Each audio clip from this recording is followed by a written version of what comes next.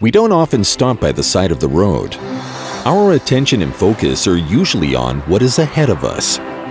However, some answers to the greatest questions facing humanity may be hiding right there. Israel is an energetic, special country.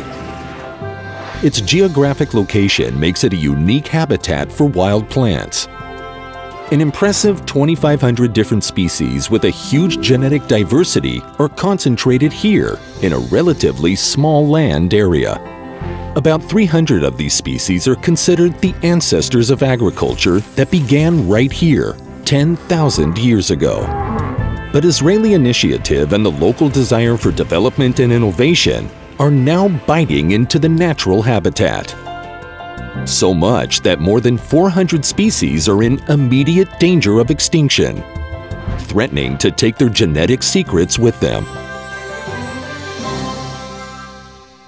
Here at the National Gene Bank at the Volcani Center, we make sure that this doesn't happen. Carefully and meticulously, we collect, clean, dry, and preserve seeds with highly specialized technology, creating a real genetic treasure. Thousands of samples of seeds containing a wide genetic diversity of wild plants, traditional Israeli land races, and agricultural crop species enable us not only to preserve history, but also to care for the future.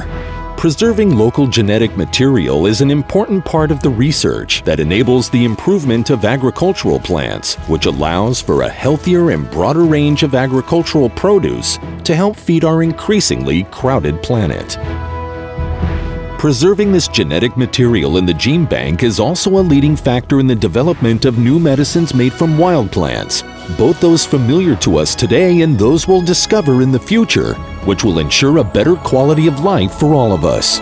Of course, this treasure trove also helps us rehabilitate the landscape and preserve the unique ecological environments that are affected by ever-accelerating development.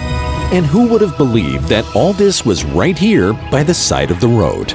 The National Gene Bank at the Volcani Center, guarding the past, cultivating the future.